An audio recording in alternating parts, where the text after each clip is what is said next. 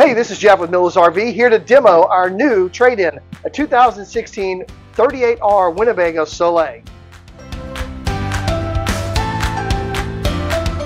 Before we get started, please do me a favor. If you will like and subscribe to this channel, you'll be notified of all the new units we get and all the question and answer videos we come out with and stuff like that. Also, your like and your comments really help us know what kind of videos to put out, so please let us know you want to hear. Now, before we go in and look at this awesome floor plan, this might be the reason you want to buy it. Look at this key. Is that the coolest thing you've ever seen? Okay, maybe not, but for an RV, that's pretty unique. Let's take a look. So we're inside the 38R Solei here. Couple things about the coach on the outside before we get started on the end. Where we're parked right now can't get great view outside, so we're going to do most of the video inside, but a couple features just to point out to you. One of the things I really love, this has a very large full wall slide on the passenger side, so the awning side of the coach. But they've mounted the awning actually to the slide out, so you don't lose your 20 inches of the slide depth with your awning. Your awning actually comes off that, and because it's not coming out over a slide out, the angle of it comes down better, which really helps with the shade. Also has outside TV. This is an ISB Cummins diesel with a 6-speed Allison transmission, air brakes, engine brake, all that kind of fun stuff. So standard chassis for a Freightliner. Adjustable pedal and all the kind of fun stuff. Great coach.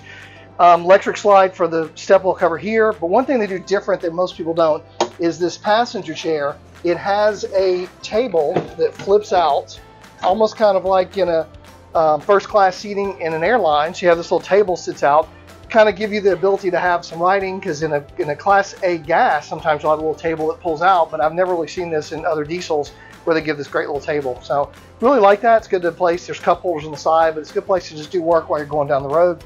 Really, really nice coach. Big storage up here in the front. And let's take a look at the rest of the floor plan.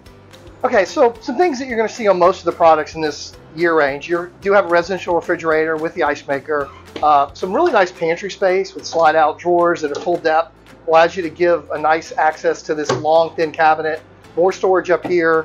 3-burner gas stove. Residential convection microwave, so a real nice feature. Of course, your pull-out sprayer and your big sink, big TV and fireplace across from the living area. So pretty typical setup for a living space. Great cabinets and lots of storage in this. So that's pretty much normal. Not a lot of difference in there. So one thing that is different about Winnebago than most of the other manufacturers you're going to find this price point is this dinette. Now, it looks pretty similar to any other dinette, but here's a couple differences. One, so what you normally get for a sofa is a block of, 4-inch foam if they're being generous, 3 inches for most of them, on a piece of wood. And when you go to sit on it, I mean, you can see my hand goes through. Now, this is the backrest, not the cushion seat, but they're not all that comfortable to sit on, especially in a motorhome. A lot of times you're doing traveling for a decent amount of time.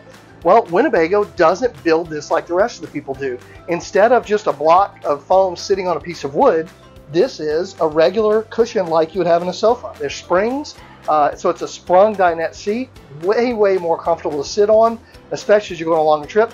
And because it's on a metal frame and the springs, you have great access to all the storage underneath it.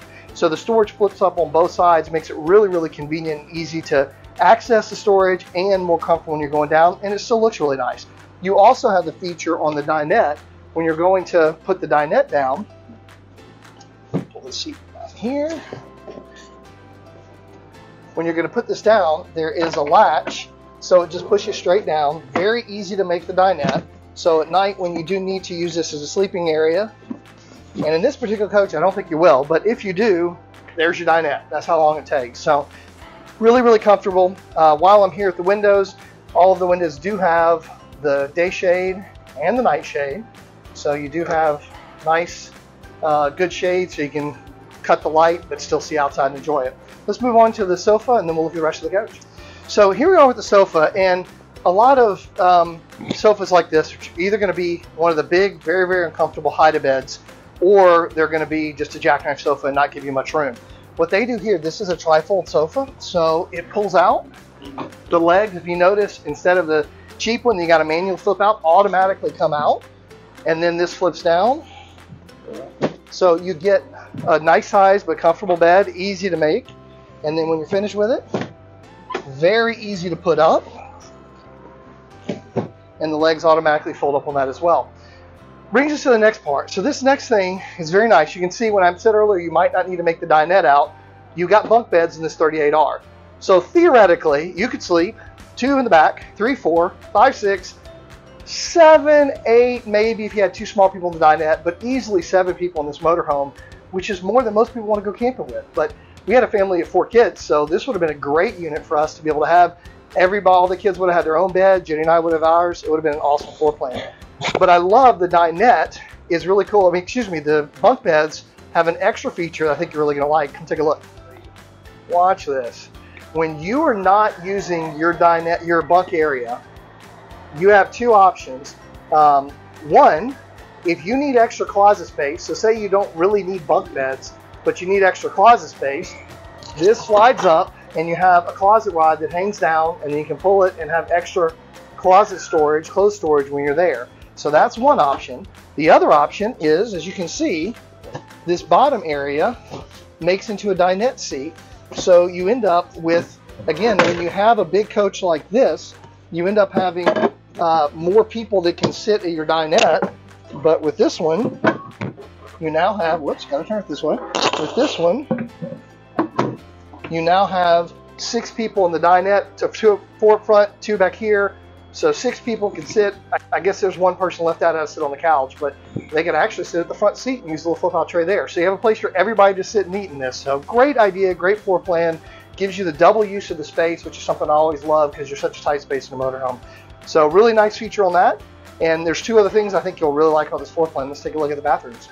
So nice feature here, very, very large half bath. So it gives you, the people up front have the option of coming in, having their own private toilet. Is a porcelain toilet, of course, it's this level of coach. A private sink, lots of room, and of course just a window out there as well. But you also have here all of your monitor panel and control systems are all in one location.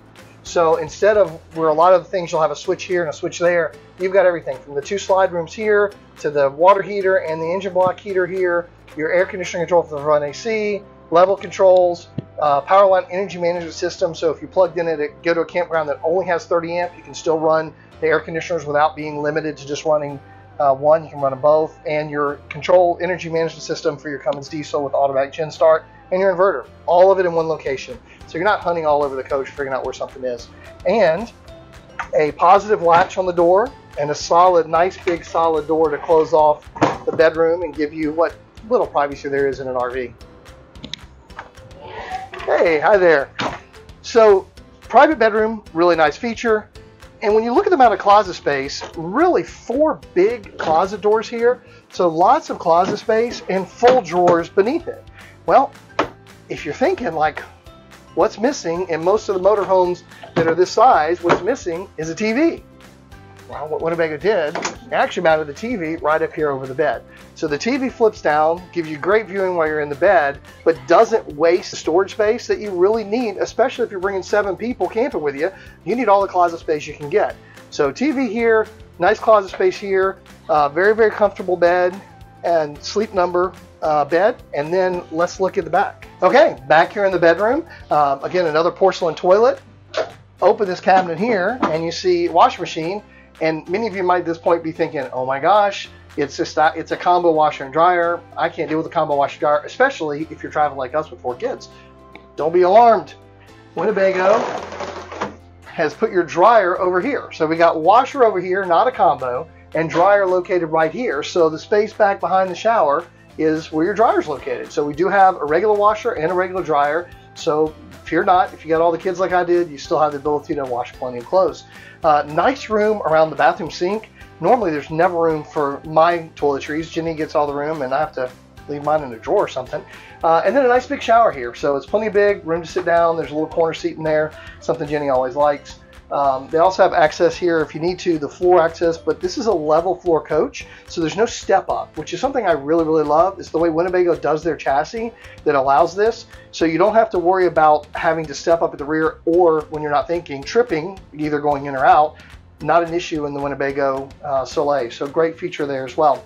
Well, this gives you a nice tour of the inside. TJ is going to get some video of the outside. There's good storage outside, nice big slide, love the big awning. The colors are beautiful. I think this is a coach that might work for you, especially if you want to travel with a lot of people. Whenever you're ready, give us a call, 225-275-2940. We'll schedule an appointment for you to come in, and we'll have it nice and cool down for you. Or if you want to reach out to us on email, sales@MillersRV will get to us as well. Again, this is Jeff Hilliard at Millers RV, and this Solei might be what you need to enjoy the journey.